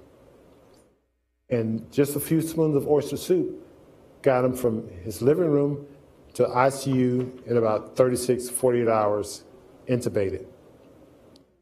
I've had other examples of patient dying. Not a bite, not a drop, not a crumb, especially this ill. And so the point of detoxing, the most important part of detoxing is to not tox. Why? Fasting in and of itself, water fasting in and of itself, is the most aggressive detox. In fact, your body's designed to detox because the most common symptom of illness is anorexia, i.e. loss of appetite. When you get sick with the flu, lose your appetite. Heart failure, lose your appetite. When we get sick, the body's programmed to stop eating. The body's programmed to detox, to not tox. Don't put anything in. And guess what? Dogs, okay, natural carnivores, when they get sick, grass and water. They stop eating their natural food, so-called, and go to their, what, supernatural food, grass and water. So detox is to not tox. And then you put in the supernatural foods, grass and water, which, we have elaborate forms of that. So I'm glad you asked the question because, yes, there's a lot of stuff out on the market, detox teas and this, that, and the other. And there are a lot of herbal superfoods that are great for you. I'm not saying they're not. But the foundation is to remove every bite, drop, and crumb of toxins from your mouth. Don't look at it. Don't touch it. Don't think about it. Don't smell it. Don't sniff it. Don't talk about it. And only eat the most natural superfoods that you can. And that brings about these kinds, because then the body goes into gear of healing itself. Great question. Yes, ma'am. I just wanted to know, what are some of the ingredients in these miracle smoothies you were talking about earlier? There were two things. There's not so that we use the blue-green algae. There are other herbs you can use. They're like things like sea moss. We use ether lye, blue-green algae. You get spirulina, moringa. Those types of superfoods, you get good quality forms of them.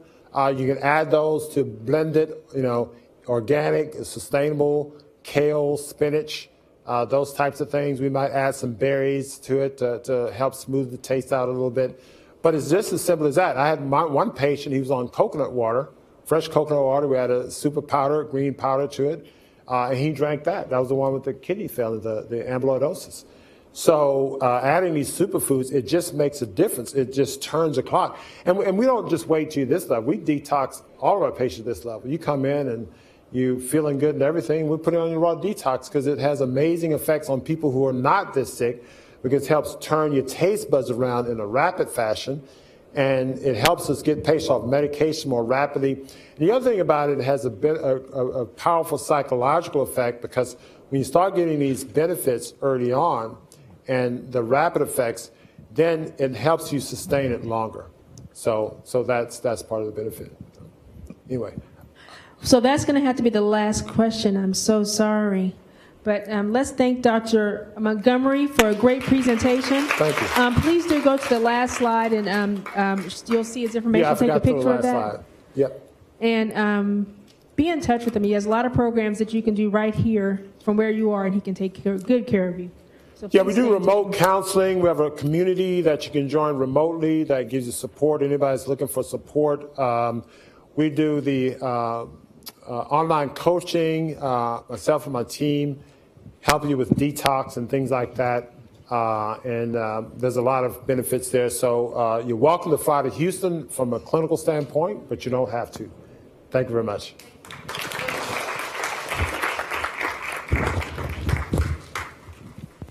I didn't do on time. No, you did good. You saw it in the pocket. Doesn't check and see if the goes in. Oh, good. Great. No problem.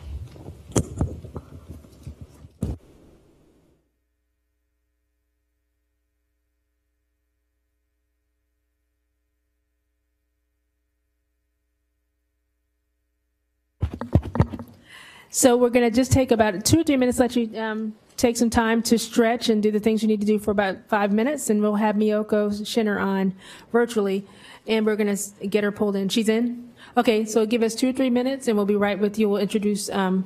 Schinner. Mrs. Schinner. Thank you.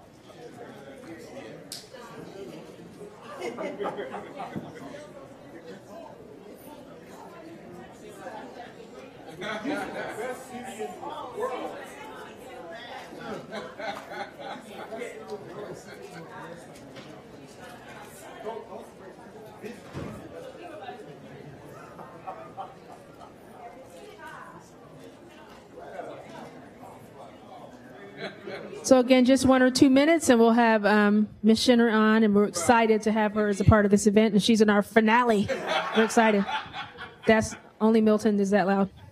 Okay, thank you.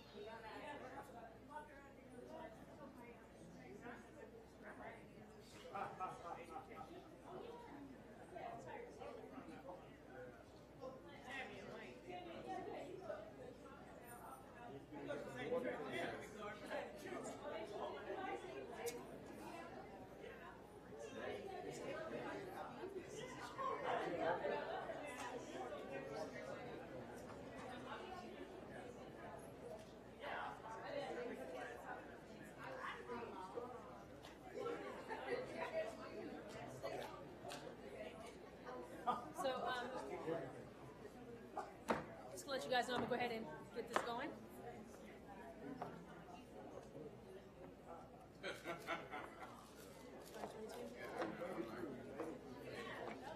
Hey, Tone, see if there's anybody up, down, around the door areas, and see if we can go ahead and bring her in. I'm gonna do her introduction.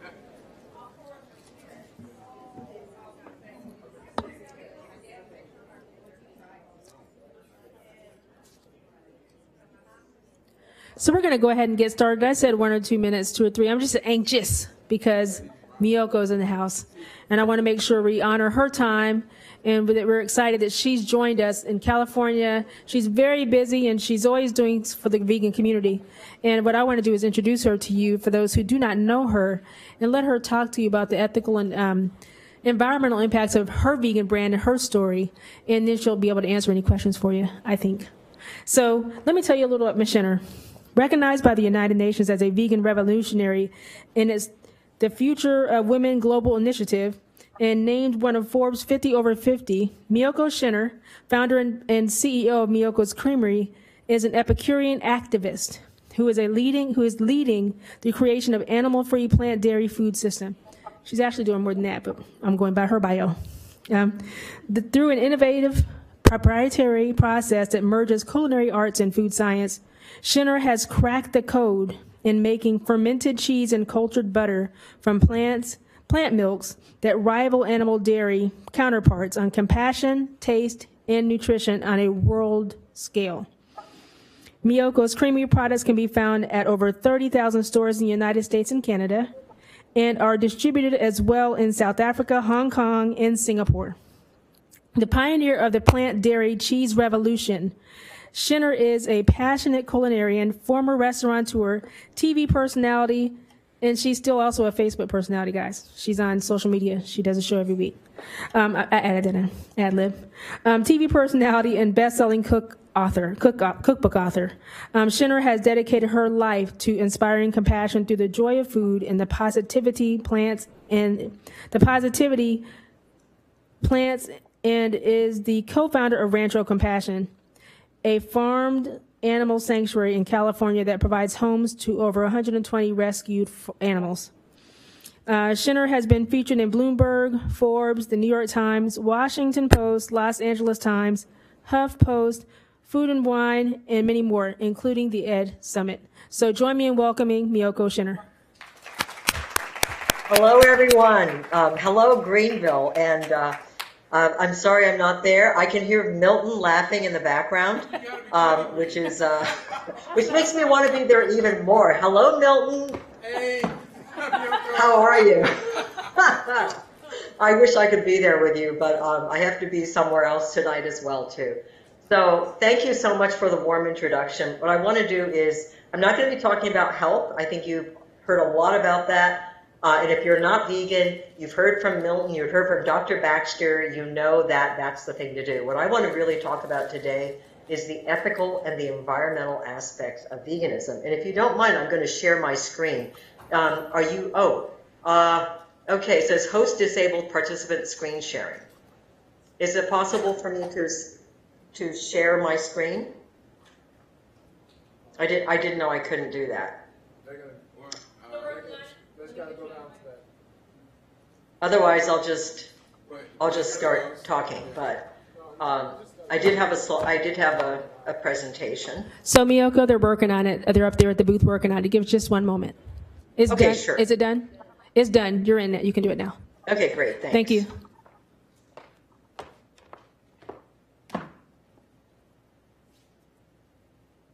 Green button? Yeah, there you go. All right, I'm going to start here. Slideshow. Okay, can you see my screen? Yes. Meet Angel. She is one of the rescued dairy cows that lives her good life at Rancho Compasión. And I am an ethical vegan. I choose to live my life with compassion. And this is something that I want to talk about. And why compassion is the root of everything. Not only in terms of the heart, but in saving the planet, in saving animals, and in saving your own health. So that's what we're going to talk about today. Now, as a consumer brand, one of the things that I've had to think about very hard is what are all the things that I should consider as I create new products? And as we create a new food system, because that's where we are today, we've recognized that we cannot continue to eat the types of foods we've been eating that come from industrialized animal agriculture, and we must pave a new path for a more sustainable food system. But what are all the issues that we should consider? Is it just that we substitute a plant-based burger for an animal burger? Is that all we need to do? What is it we have to consider? And this is really what I thought about as I began to think about all the different kinds of products that are coming out and all the money that's going into this. And sometimes the money comes from the same players behind animal agriculture, such as Tyson or Smithfields. I began to think about food is so much more than just our own health or that of the environment or even that of the animals. Food also impacts justice, equity, and liberty of humans as well. So as I began to think about it, I realized that we must create a food system that honors not only the planet, but animals. And the reason we need to protect animals is that in order to create a just and safe food system, we can't destroy ecosystems. What we're doing right now is destroying ecosystems in which wildlife lives in order to create grazing land for cattle, for example. And so we are destroying the rights of living beings in these ecosystems, as well as the rights of the farmed animals that we create and supplant in those areas. And by doing that, we harm ourselves. So when we think about the food system of tomorrow, we have to think about what are the foods that are going to create justice. For example, reduce economic disparity as well. If, for example, we create a cell-based meat system that requires bioreactors to produce, we're going to use billions and billions of dollars to do that. We'll remove animals from the equation. We'll be making food in bioreactors, but who will be funding those bioreactors? Who will be the people that are working in them? We will be maintaining the same economic disparities we currently have with the haves and the have-nots. So for me, creating a plant-based food system that creates justice, equity, and liberty for everyone across the spectrum, consumers to the producers, creating urban gardens, creating opportunities for people in any area is absolutely critical. And when we do this and we create smaller economic, decentralized food systems, we will be able to liberate the planet because we won't be destroying it. Okay, I'm going to go back to the very beginning. When I was in college, I was a huge cheese aficionado. I wasn't a vegan yet. And all I really wanted was a great cheese platter. You could count on me every Friday night to be in my dorm room with a platter of cheese and wine, and anyone was able to come in and nosh on cheese. That is all I ever wanted. I thought the good life was about having cheese and wine. I mean, who could ask for anything more? Now, this is actually a cheese platter featuring our cheeses at one of the wineries in Napa County, where our cheeses are on the boards of all of these wineries and high-end restaurants now. So vegan products are making their way into hospitality, white tablecloth restaurants. It's super, super exciting.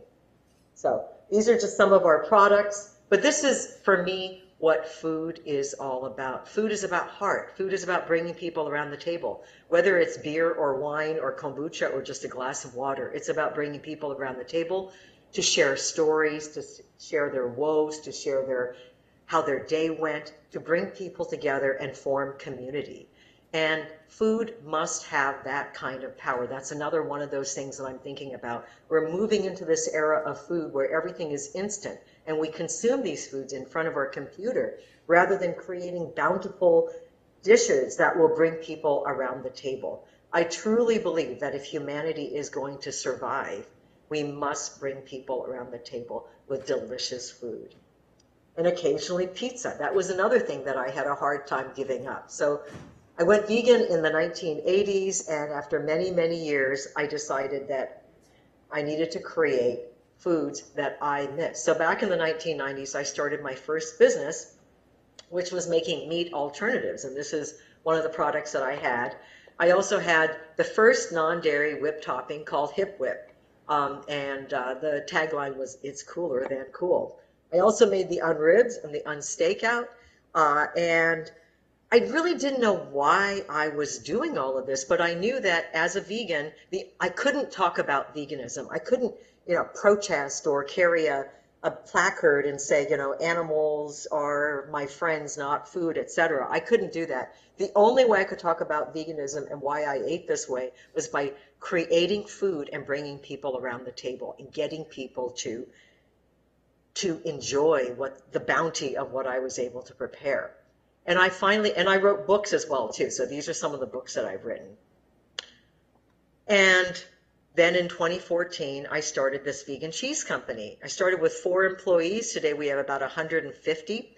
It was very, very hands-on. It's much more automated. But from the very beginning, our foods are highly unprocessed, meaning that we make cheese the old-fashioned way, starting with plant milk, a nutritious plant milk that's unadulterated, very few ingredients. We inoculate it with traditional cultures using natural fermentation and aging. We transform plant milk into cheese and butter. So what we're trying to do is reinvent 2,000 years of cheese making history in just a decade and really, really understand how do these plant milks behave and how can we create the most nutritious plant milks possible. So this is sort of history in the making. Cheese was invented about 10,000 years ago, and we think in the 2000s, the plant milk, cheese, and butter revolution has begun. We're doing it the same way. We're not making it from oil and starch. We're not making it in a laboratory. We're making it the old-fashioned way, and we can transform plant milk into cheese and butter that's absolutely lovely. I want to tell you a little bit about why we exist. Our why is to inspire a deeper and actionable love of all animals, of all living beings, and to accord them the right to occupy a place on this planet. The way we do that is our how, or our mission, and that is to perfect the art of making dairy products from plant milks. And then we strive to become, our goal is to become the world's finest source of plant milk, cheese, and butter. And I realized all along, while I was making all of this food and bringing people around the table, I wasn't just doing it because I liked food or I liked cooking or I wanted to sell products. I realized that this was my form of being an activist. Just like Dr. Milton Mills and Dr. Baxter go out and speak about health, that is their form of activism. For me, making delicious, natural, organic foods is my form of activism, and giving it to the world, bringing people around my table. This is how I preach sustainability animal rights, and liberty and justice for all. So I want to get into the environmental aspect a little bit. We're going to play a little numbers game. So 60%. Anyone know what the 60% represents? I can't see you, unfortunately, and it's a little strange talking to a screen and not being able to see people. But does anyone know what this stands for? Okay, that's the global species extinction rate since 1970 due to animal agriculture. Because of animal agriculture, we have decimated, we have completely wiped out 60% of all species on this planet. This is the highest number of and the fastest rate of species extinction ever in the history of this of humankind. 100 million. Does anyone know what 100 million represents? Okay, that's how many cows there are in the United States. There's almost 1/3 cattle for every man, woman, and child.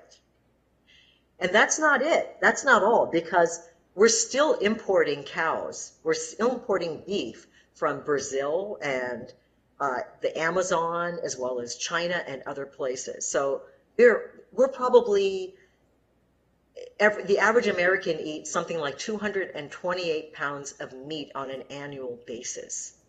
And so we are eating a lot of meat. 40%, anyone know what that is?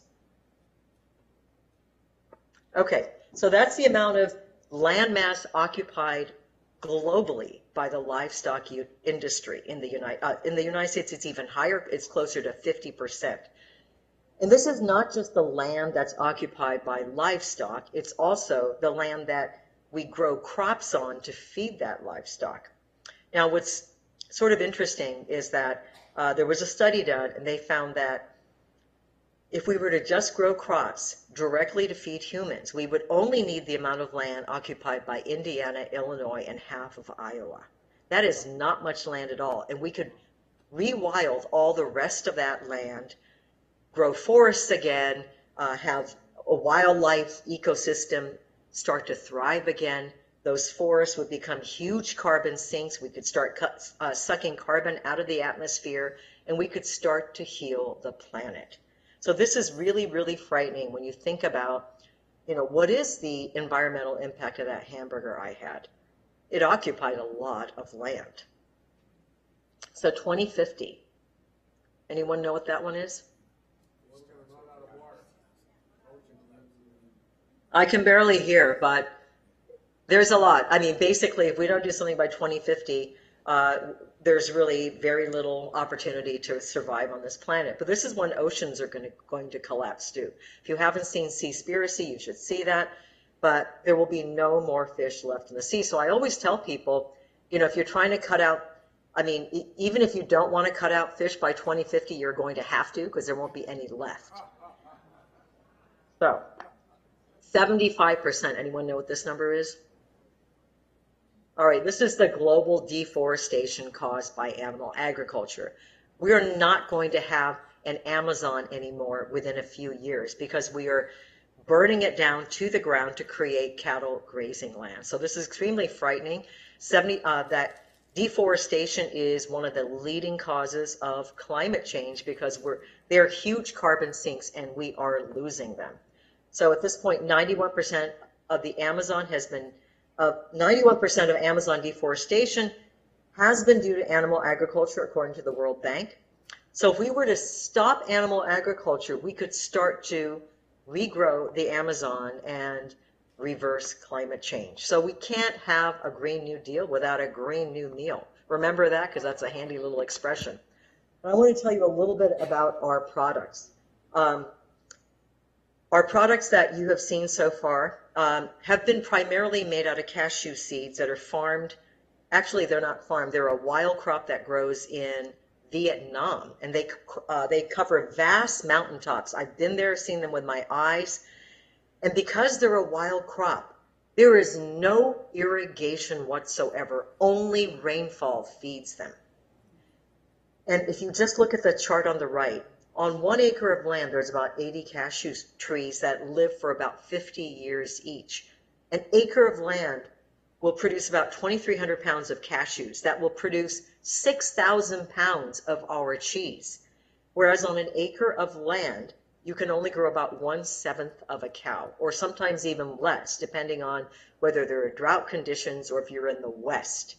1/7 of a 1 acre will support, a cow will occupy about 7 acres if you're in the lush grasslands of, let's say, South Carolina. But if you're in California, where there's a drought half of the year, then you need 10 to 12 acres for 1 cow to survive. And on that 1 acre of land, you can only make about 200 gallons of milk that will only produce 182 pounds of dairy cheese.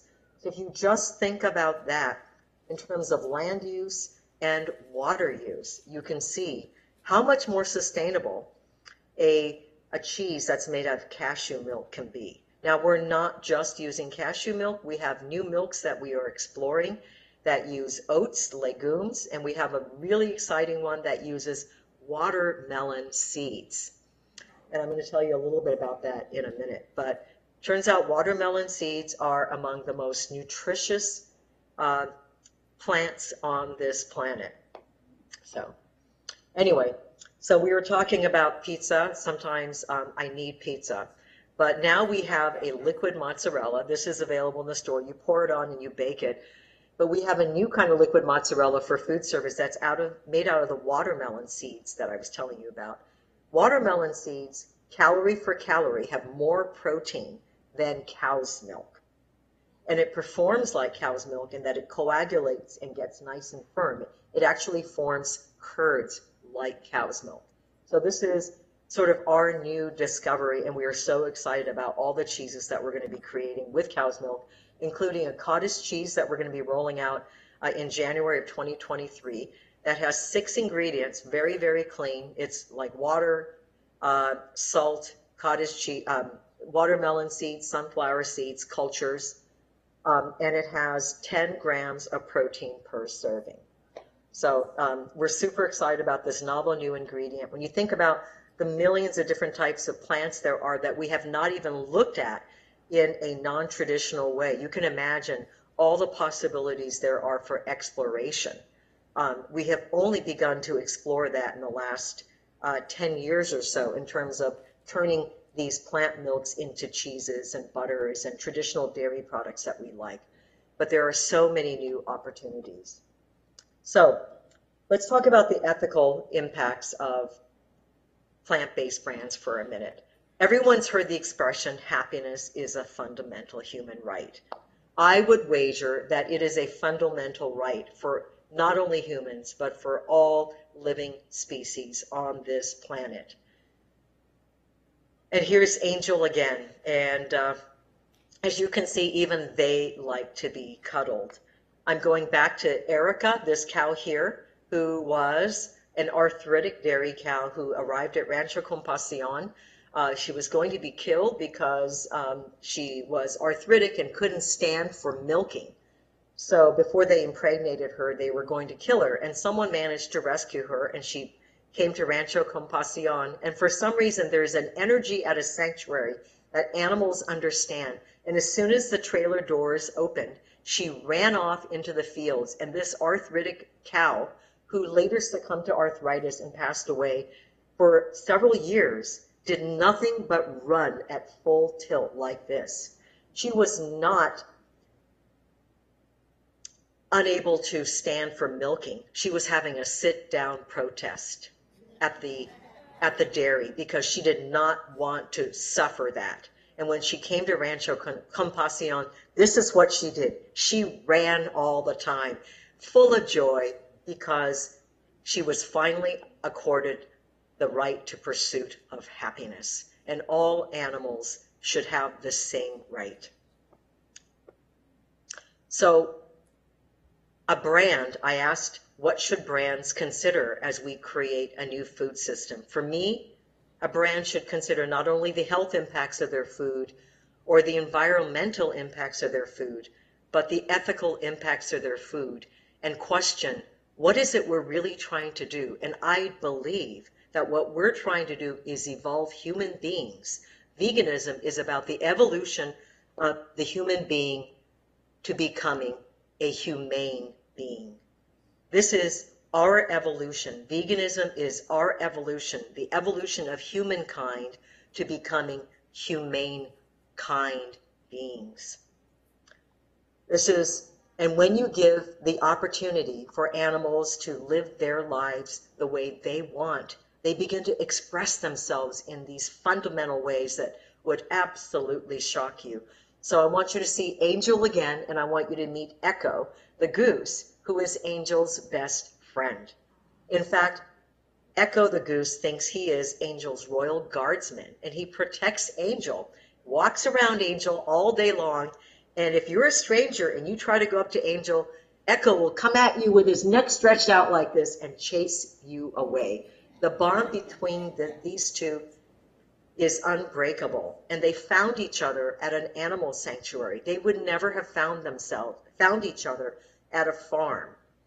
Echo would have been a goose for foie gras, having food shoved down his throat so they could enlarge his liver and then eat him, and Angel would have been milked and then slaughtered at the age of 4 or 5.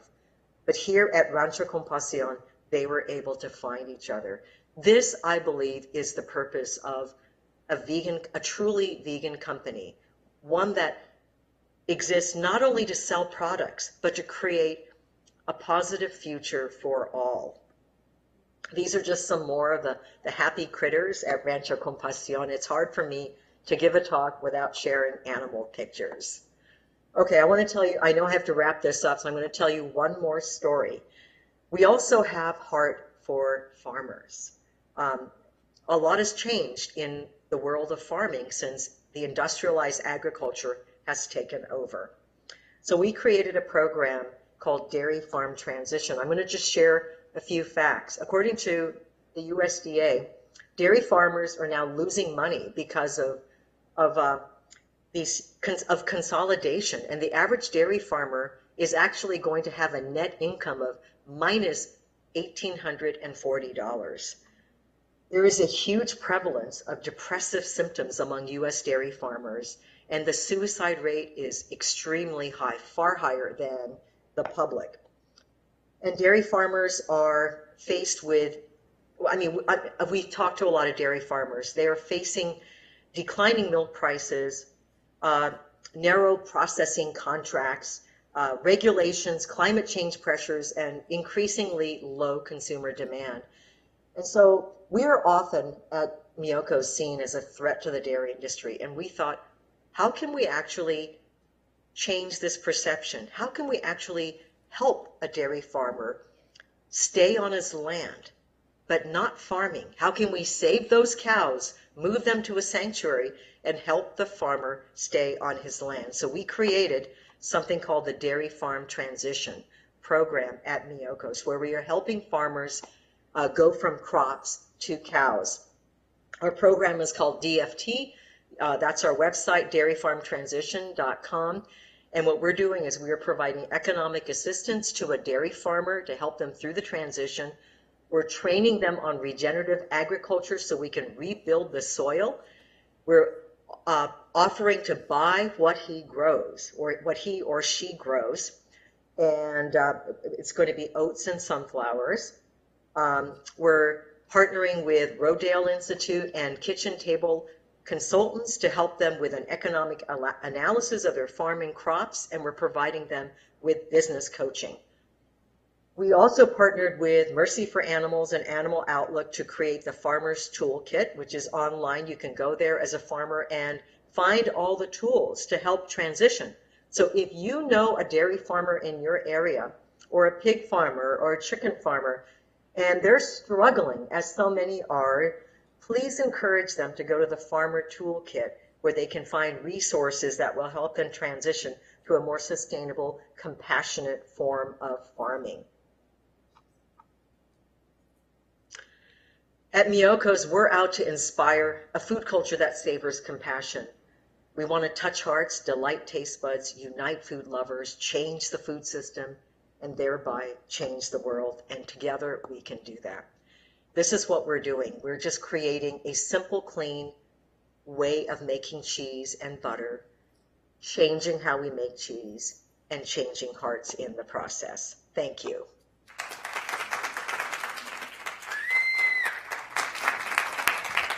And I think we have, I don't know, do we have time for a few questions? Or Absolutely, absolutely. Thank you so much, Miyoko. I didn't even know about the other programs you had. I feel like I didn't do enough research. But everyone is just so pleased, and all the things you're doing. We have a couple of farmers here.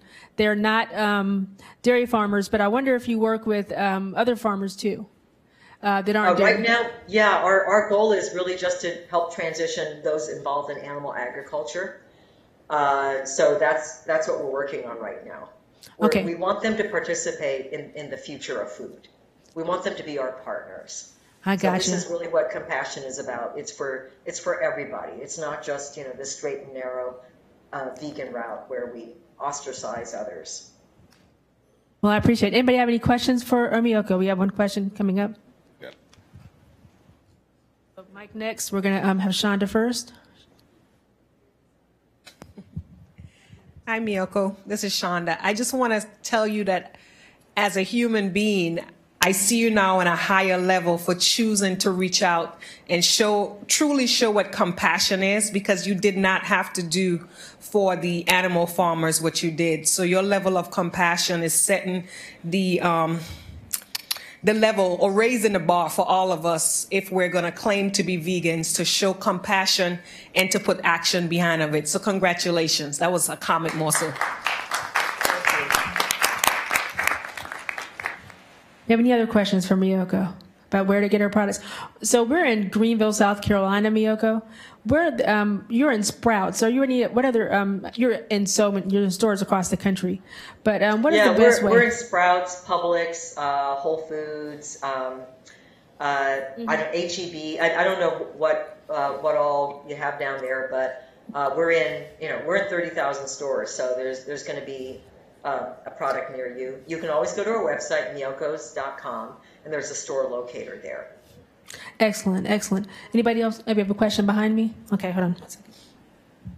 Oh, I can make it up the stairs. Here we go. How do you start, in your backyard? How do you, I know a lot of people are interested in gardening and, starting to set up. I actually built a garden box, but I just have plants. But I'd like to, grow tomatoes and vegetables. So what's the best way or resources to start doing that? You mean to learn about how to grow vegetables? Yeah. Yes. Is that your question? Yes. I think there's a lot of resources. Even the Farmer Toolkit will tell you about that. There are so many sites online you can find on growing vegetables. But, it's what you do with the vegetables afterwards. And what people often find is that they grow much more than they can eat. And I really encourage here, I have a garden here. I just let all the volunteers and staff from the sanctuary just come and pick whatever vegetables they want. So I sort of envision this food system where people have gardens and they put out their excess veggies on the street on a table for people to take. Or invite others to come in and pick, or farm if you have land that you can share with others to create your own community garden right in your own yard. And you might find if you do that there's a gardener or a farmer down the street that knows more than you and can come and help you. That's beautiful. Hold on, we have one more. Thank you so much for that answer. Hold on. Hi, Miyoko. Thank you so much for talking to us today. I feel like in a lot of these issues that we're facing and those statistics about deforestation, about loss of species, about these very almost seemingly insurmountable problems, sometimes the perspective of hopelessness comes up, or how do we even tackle this? And so I was curious to hear your thoughts on, when people say, oh, there's no hope, there's no point in trying. What are your thoughts on that? Yeah, I mean, it's very, very easy to lose hope. In fact, there's a study that shows that suicides and depression are actually rampant among Gen Zers who are being left with the problems that we have created, our generations have created. And they're becoming extremely depressed and feeling a sense of hopelessness. I am an optimist. Even in the darkest moments, I realize that I have to live as if there is hope. That's right. And that is the only thing we can do. We have to change ourselves. Ultimately, we may not be able to change the world, but we can change ourselves. And that's all we have in the end. So we have to do the best we can do, regardless of what the consequences look like. Mm-hmm. They may not seem hopeful, but we as individuals will be completely hopeless if we don't work on ourselves. At the end of the day, it's what we do, what responsibility we take for ourselves that will matter. Great. That's wonderful. We have one more question for you, Miyoko. Hold on one more question. And thank you so much. That was very insightful. Oh, we have two more questions. Milton has a question, Miyoko. Milton has a question. Hold on. We have one more, then we'll have Milton. We'll have Milton wrap it up. Hold on. Yes, Miyoko, this is Michael Brown. I'm a farmer as well in this area. The question I have for you, based upon the circles that you operate, obviously with your business, it is a very different business model, but you do come in contact with other business owners and people that have extreme opportunities to change the lives and change the landscape of the environments that you operate in. Like my good friend, Kat Taylor, in your state. What direct impacts and conversations do you have with others that will have the opportunity to make the kind of inroads that you're seeking from your business to impact what we're doing in terms of changing the food landscape? You know, I encourage everyone to get into food in some way or get into a business in some way. It doesn't matter how big or small it is. The very first business I had was making vegan pound cakes and delivering them by backpack by Subway in Tokyo. That was a tiny, tiny business. But those pound cakes meant something to somebody. And it was my way of getting started. You know, whether it's just a little, it's a community-supported agriculture that you start, or a little business where you're making bean burgers that you're selling at the farmer's market. We need more businesses. We need more opportunities for people to take control of their own economics and to share that wealth with everybody else. We need more options in the world for eating healthfully, sustainably, and compassionately. So I encourage, I mentor a lot of small businesses. I mentor a lot of, especially female entrepreneurs. I'm really passionate about helping women. But I just encourage everyone to keep trying. It's not easy. Businesses aren't easy, and you're going to have it's a lot of hard work, and sometimes things don't go well. I have failed so many times in my life, I can't even begin to tell you. But I've learned through everything I've ever done. And at this point, we're at a critical point in human history where we have to change the world. And so we all have to try. And if your way of trying and your form of activism is having a business, then that is something that you need to do. Well, actually, Miyoko, this is Milton. What I have is not so much a question as I just wanted to say two things. One, you said you may not change the world, and I'm like, are you kidding? The world is such a different place for all the things that you've done. And I wanted to also say that this was absolutely one of the most inspirational talks I've heard in years. Oh, Milton. I just wish I could be with you and give you a big bear hug. I miss you. No, thank you so much. Your vision and the ways in which you've come up, you've dreamed up to intervene and to are so innovative, and it's just amazing. Wow. I mean, this is the perfect coda to this conference. Thank you for being here. Thank you for all that you do. And there's no question, you are helping to change the world. The world is a different place. Thank you so much. All right. Thank you, everyone. Thank you so much. Thank you very much, Miyoko. We all enjoyed you. Thank you so much.